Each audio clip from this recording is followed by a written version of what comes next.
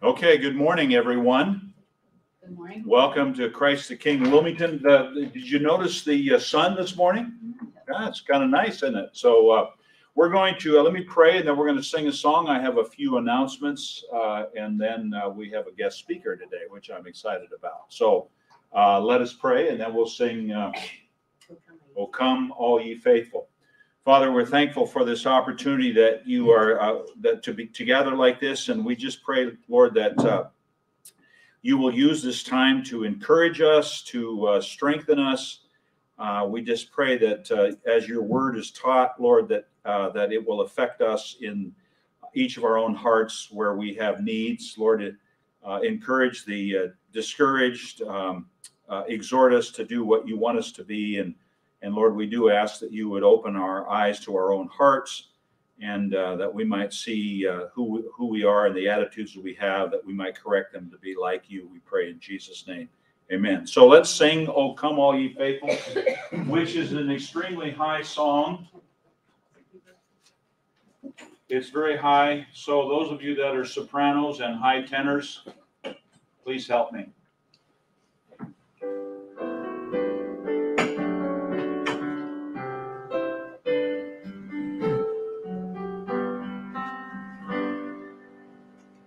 O come, all ye faithful, joyful and triumphant. O come ye to Bethlehem. Come and behold him, born the King of angels. O come, let us adore him. O come, let us adore him. O come, let us adore him, Christ the Lord. Sing, choirs of angels, sing in exaltation. O sing, all ye bright hosts of heaven above.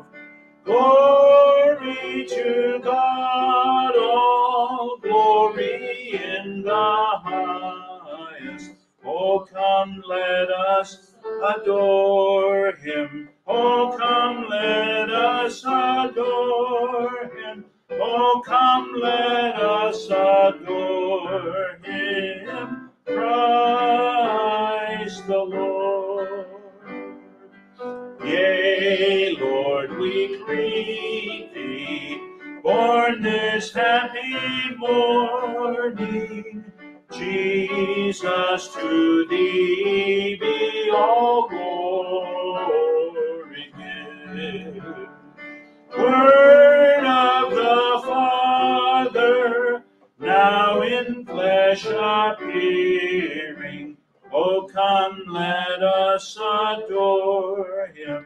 O come, let us adore him. O come, let us adore him, Christ the Lord. You may be seated. Thank you. That wasn't as high as I thought, so it wasn't too bad. Just some brief announcements.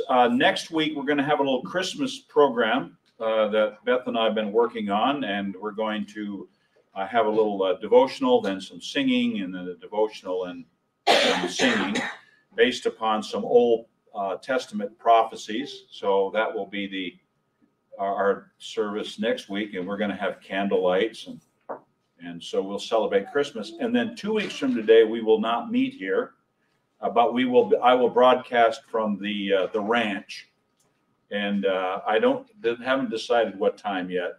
I was thinking 9, but that might be too early. Anyway, 9 or 10, and I'll have a brief devotional for Christmas morning, so that you'll be able to watch with me, or you could live, or you can watch later. So that's our plan, and we're sticking to it. Next week is blessing bags, right? And I appreciate Michelle helping out in that area. By the way, our website is up and running. If you're interested in supporting us, we don't really bring it up that much, but there's a way to give. I'm happy to report that we are doing well financially, and we've given a lot of money away for our group to help out in various operations and ministries. So I'm excited about that. So, any other announcements? Rita, we're good. Let's see. Well, I have a card going around for Eddie. Yeah, Eddie's card there. If you'll sign it, we appreciate it. So, yeah. And if anybody wants to contribute, we'll be sending him some money. Right. Okay. Well, 2011, Beth and I began to attend Elevation Church in Blanchester, and it was a really good experience for us there.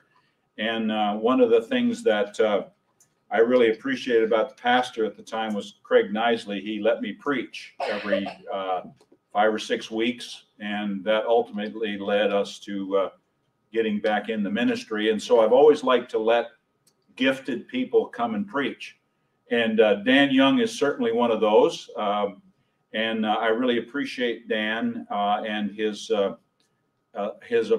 insight on things. And we get together regularly for breakfast, and we talk about a lot of things. And I always appreciate what he brings to the table. And so I've asked him to come and speak to us this morning. And so, without further ado, my friend and brother, Dan Young. Well, thank you. Thank you, Pastor Paul. Well, top of the morning, everyone. How's everyone doing this morning? Good. Good. Good. Well, I'm excited to share this with you this morning. It's probably less of a sermon. Is it ready to go? Yep. It's probably less of a sermon and more of a journey, right? This is kind of a, as Paul could attest, this is probably several years into the making, right? So a weasel, a Lilliputian, and Jesus walk into a bar. Sounds like a joke. I don't even know honestly why I came up with the headline. Other than I've got some great Baptist friends, their heads are probably exploding when they see it. But other than that, it's kind of fun. But no, there is a meaning behind this. So this goes back to probably about 2019, I think it was. Maybe it's 2020. You know, does it feel like everything is kind of blended together in the last few years? Yes. Yeah. So I think it was a few years ago where I call it the Great Duck Massacre of 2019. I think that was the year, or thereabouts. So to go into this, so years ago we got these ducks, right? The kind of the Aflac ducks, you know what I'm talking about? They're just these beautiful white ducks. Raised them from little babies, got them a little duck house out by the pond, because ducks are very vulnerable, right? Very vulnerable. Everything is a predator to them. How are they going to protect themselves, right? But they're just such fun, loving little guys. They sit around. I call them laughing ducks, because to me it always sounds like they're laughing. And when you pull up in the driveway, they come up to greet you, and they kind of put you in a good mood. It's pretty cool, right? And love these ducks. Well, they're a little bit of high maintenance, because every morning you got to let them out of their duck house. You know, went out, bought them this nice, secure little duck house. You got to let them out, and every night you got to put them, get them back. And they were fairly good. Every once in a while they'd be unruly, but for the most part they'd go back into this duck house, and everything was good. Well, one cold morning we go out to let the ducks out, and I don't hear them quacking like in anticipation to come out. Like, what's going on? And I open the thing to let it down. I look in there. Something got in there and got my ducks, right? And a couple of them were still alive. So it wasn't bad enough. And it's not like they were torn apart. It's not like they were eaten. Okay. They were just, something got in there, pried open the back, got in there and killed one of the ducks, and 2 of them were still living. So to add insult to injury, I had to take these ducks, because there's no way they could be saved. We tried for about a day and realized they're just in pain. This can't go on. So I took the ducks out and did what I had to do, right? So we discovered that if you see, okay, what would have done this? What would have done this to these innocent ducks? It didn't use them for food, so we know it wasn't a fox or it wasn't a coyote.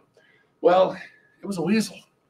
A weasel will go in and they'll kill something for no good reason, just for sport. Like, they had to be strong. They had to pry this thing open, go in there, and then maim and kill these ducks for no reason. They didn't eat it for nutrition. It was kind of sport for them. And I got to tell you, I was sad, upset. I was angry for a long time, Seems silly, but these were cool little ducks, right? So it made me think, we got the weasels in the world, right? There are the weasels in our life that come in and do destruction for no good reason. None at all. Does that sound fair? I think we've all had the weasels in our life. And these could be major life events. You know, for me, okay, the ducks is just one small example. The weasels get into the ducks, but what are the weasels in our life? You know, I have a dear friend of mine. I was best friends with her son, and I know this is so uplifting this morning. And her son was killed in a car crash coming home from church, right? So why do things like that happen? You know, those are the weasels of the world, and the great weasel, of course, is Satan himself. We have to remember, all the way back to Genesis, we live in a fallen world. Sometimes there just is no explanation. The weasels just come in and do it. Fair enough? The weasels are out there. We know this. So, you know, the weasels could be an illness in the family. The weasels could be an illness. It could be a job loss. There are a lot of major events. There are typically a few of them in our life, but they're definitely out there. Fair enough? But the interesting thing is, I think we can dismiss it and say that God was not involved. Well, yeah, God is involved in everything. God is the Alpha, the Omega. He is always there. He is ever present. So you could ask the question, why does he let the weasels do this? Well, all right, we learn that we live in this fallen world and we're given free will. So this is kind of the price we pay for that. The weasels are going to happen. And I wish I could say I've studied it. I wish I could say that I had some explanation as to why God lets these things happen, but he does. And that's a tough thing to swallow as a believer, or even as a non-believer. I think that would be kind of a difficult question to tackle. Like, why does God let this stuff happen? He can just snap his fingers and prevent it from happening. And this person I was telling about, that her son, you and I were best friends, that her son passed in that car crash. She made the point to me one day. She said, sometimes someone will say, gosh, such and such God spared him from this accident, or this, that, the other thing. Well, okay, what exactly does that mean for her? How is she supposed to take that when she has lost someone? So I think we have to be cognizant of the fact that I don't know necessarily that God has protected us and not protected us. I don't know. As my brother says, we'll just have to wait and see God's notes on these things. There are some things we just can't answer. Fair enough? But nonetheless, the weasels of the world are out there. Now, there's a whole other class, the Lilliputians. Have any of you read Gulliver's Travels? Jonathan Swift, it's a couple hundred years old, classic book, but Gulliver travels to all these different islands. Gulliver finds one island and had these little Lilliputians. They're little 6-inch high little buggers that have a bad attitude, arrogant as all get out, just annoying, but they're massive in numbers. So even though, Gulliver is a full-size person and his Lilliputians are only 6 inches tall, the number of them, they tackle him right to the ground, right? And they tie him down, they pin him down, and they make demands of him. So he's pretty annoyed by these Lilliputians, and eventually he does get loose, right? But so we've got the weasels for major life events, but we also have the Lilliputians, and these are all those minor events. These are those little things that happen to us every day. It could be traffic, right?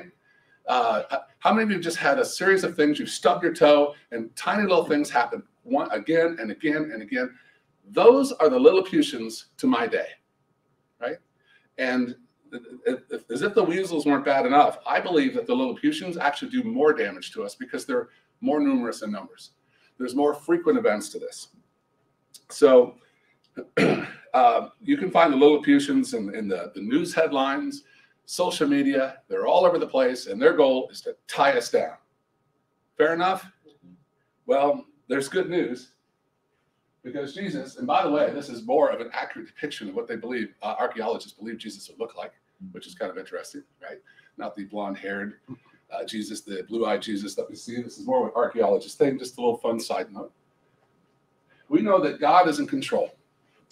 He is the Alpha and the Omega, the beginning and the end.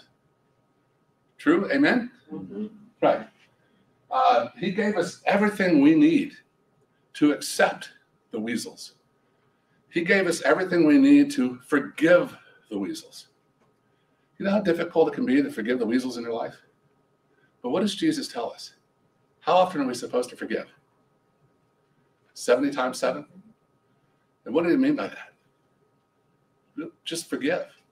is if we don't forgive the Weasels, if we don't forgive the Lilliputians, they control our lives. And the awesome thing is that God gave us everything that we need to squash the Weasels, or at least forgive them and get them out of our life, and shed the Lilliputians as quickly as possible and get on with our godly lives. Is that good news? Does that sound all right? It does to me. So isn't it interesting that in Scripture, it is written, do not worry, fear not. Some phraseology of that type, do not worry, fear not. 365 times it is written in the Bible. How's that for some cool trivia? Do you think it's an accident that there are 365 times, one for each day, where Jesus is telling us, fear not, don't worry? But yeah, we do, right? Guilty as charged. So alongside, he is the ultimate gift of grace.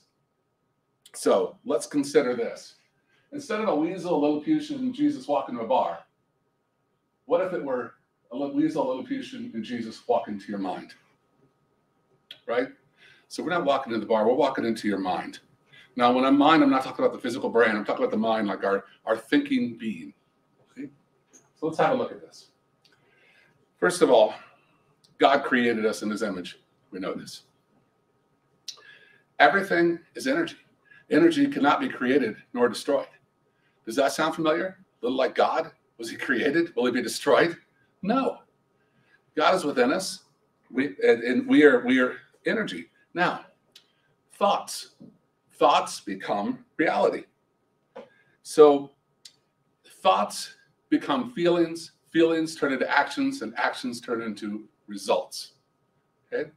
So we have to be very cautious about what we think about all the time, right? As a man thinketh. We have to be very cautious about what we're thinking about all the time. So as Zig Ziglar would say, let's do a checkup from the neck up, and let's examine what are our thoughts every day, right? From the time we get up to the time we go to bed, what exactly are our thoughts? Because do you realize that everything starts with a thought and becomes a reality? An example, this camera, the projector, this building, all of these things started with a thought, right? All of them, before they were created. The internet, everything started with a thought, and they were then created. So we have a choice. So we have the conscious mind, right? The conscious is our thinking mind. This is what we do to walk around, to make decisions. That is our conscious mind. Here's the cool thing. God has given us the ability to either believe something or not believe it in our conscious mind, right? We have two choices, believe it or not believe it. Our subconscious mind, though, whatever you feed it, it believes. It does not know the difference between a positive or negative thought. It's been written that it's kind of like a farmer's field. Whereas a farmer's field, you could plant corn, or you could plant the deadly poison nightshade. You water them in equal prominence, take care of them, sunshine, etc., and they both grow in equal prominence. It doesn't know the difference between good and bad. It doesn't know the difference between right or wrong. It's just a thought that you've planted in there. So what conscious thoughts are you planting in there, right? So do you think it might be important as to what we're feeding our minds and what we're believing every day? See, that's why it's so important for us to constantly be steeped deep into Scripture and to constantly be in prayer, because prayers begin with what? Thoughts. So what are your thoughts? And the highest forms of energy, gratitude, right?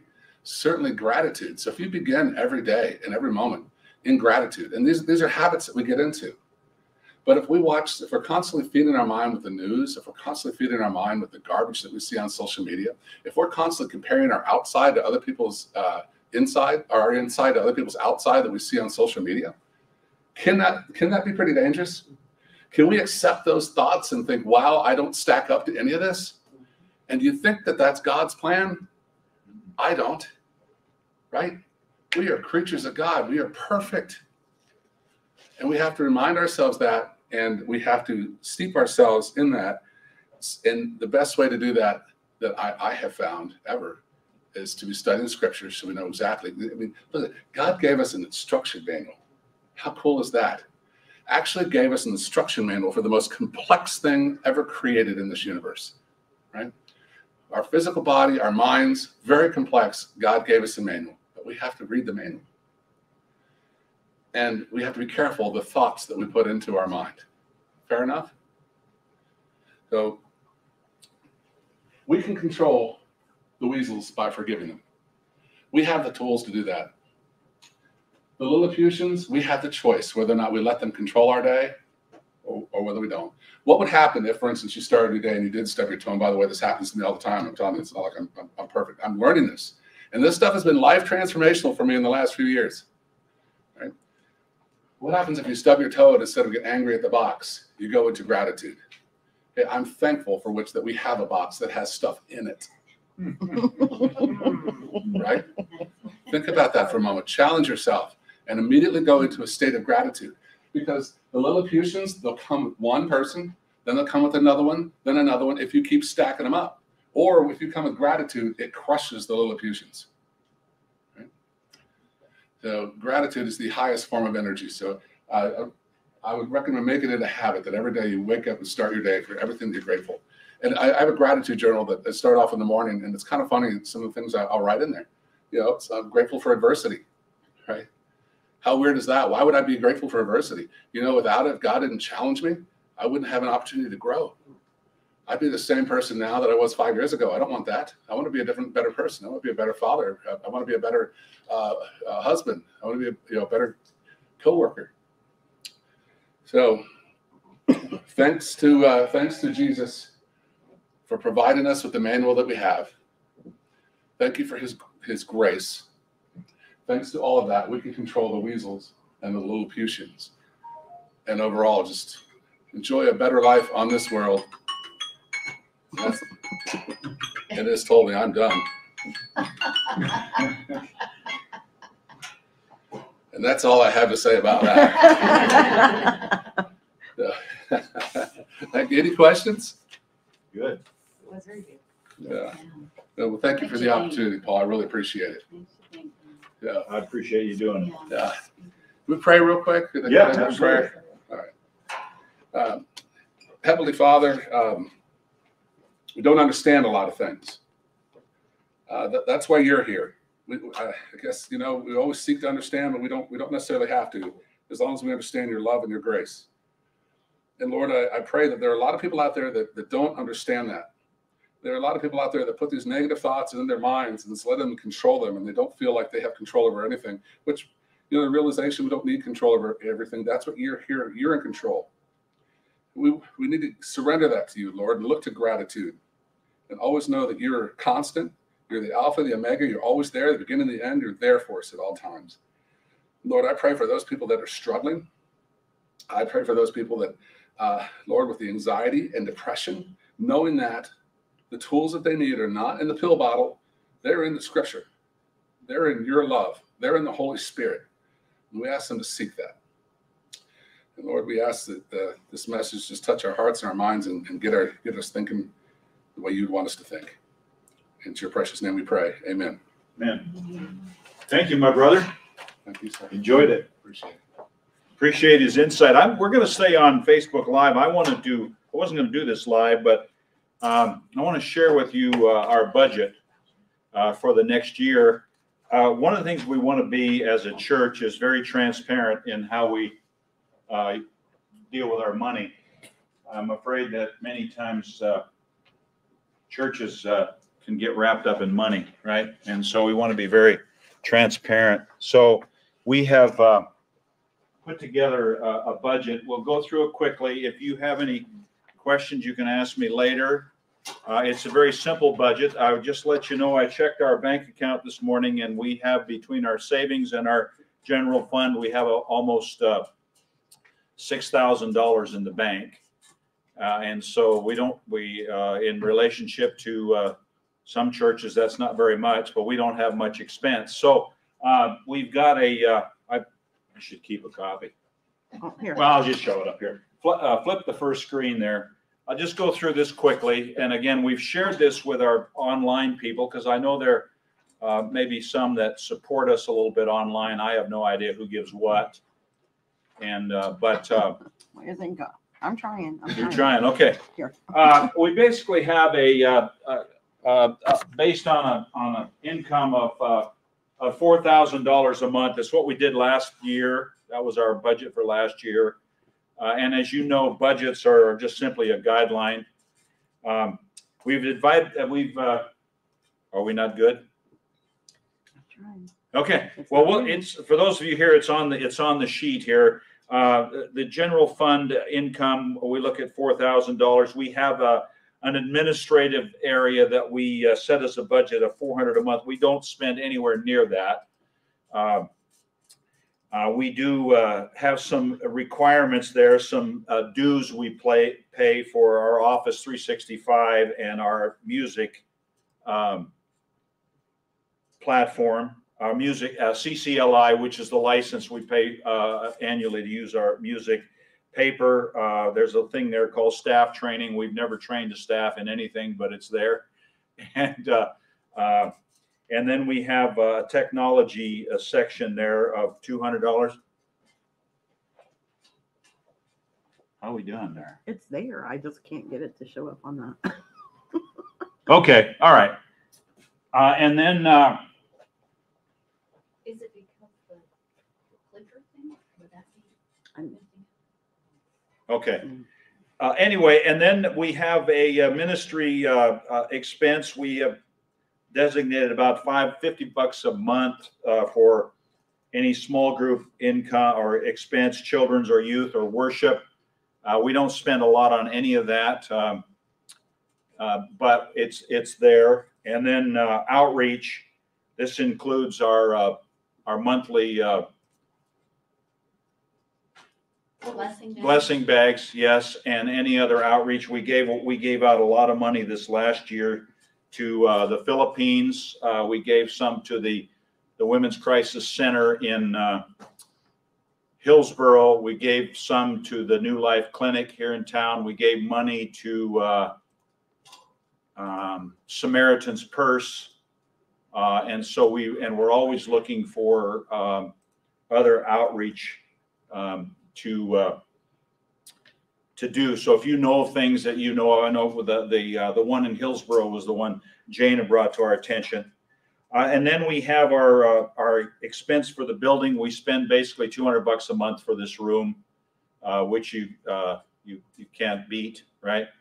And they provide for us.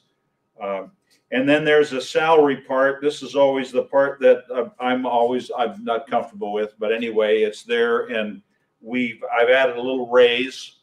I've never taken any kind of a raise. And then I took a little raise there, and also for Kim, gave her a little raise. She does a tremendous job. And then miscellaneous to add it up to $4,000. So that's our budget for the year. Did we ever determine what our income for last year? Yeah, For a month? I sent that to you. Oh, you did? Yeah. Was it in an email?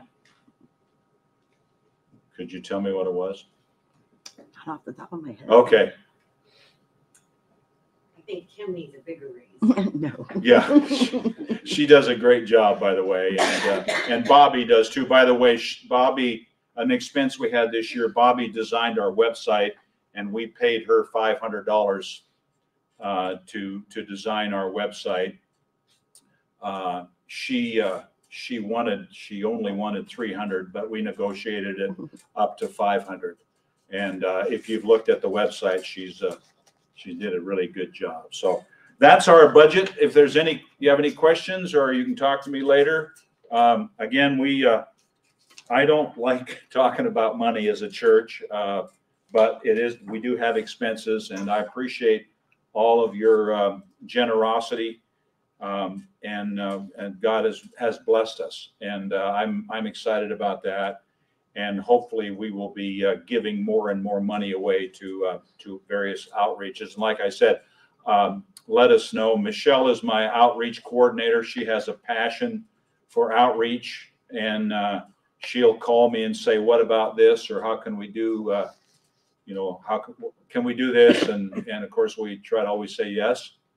And we gave the staff $200 in gift cards here last week. So these are things we're trying to do and try to be generous. And this is God's money, and we want to be good stewards. So any questions or anything, you can either ask them now or you can talk to me later. Anyway, it's exciting.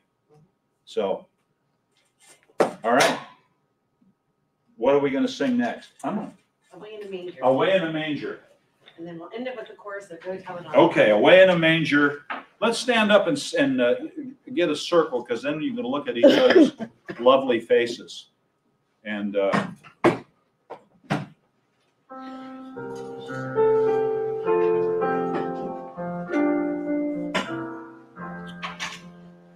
away in a manger, no crib for a bed, the little Lord Jesus lay down his sweet head. The stars in the sky looked down where he lay. The little Lord Jesus asleep on the hay. The cattle are lowing, the baby awakes, but little Lord Jesus no crying he makes. I love thee, Lord Jesus, look down from the sky, and stay by my cradle till morning is nigh. Hear me, Lord Jesus, I ask thee to stay close by me forever, and love me, I pray. Bless all the dear children in thy tender care, and take us to heaven to live with thee there.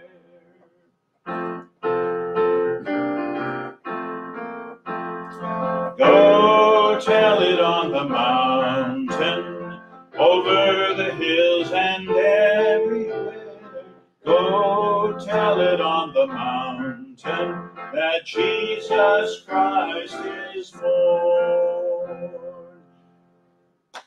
Okay. No. All right. Are we still on? Okay, good. It's I want to just thank you online for watching us. Again, I appreciate so much what Dan had to say. Jesus is the answer. He just is. And following him, it's not about a bunch of rules and regulations and stipulations and all of this. It's about a life of a commitment. So I really appreciate that. And like he said, we may never know why things happen. And when we get to heaven, I don't think we'll care. So anyway, let us close in prayer. I always love having my friend Kenny Wells close in prayer, and ask Kenny to lead us in prayer. Dear God, we thank you for your goodness, your mercy, and grace. Help us keep these in our heads and lives. We thank you for your son, Jesus, who died in that cross for our sins. Amen. Be with us as we leave here. I pray in Jesus' name, amen. Amen. And we will see you next week.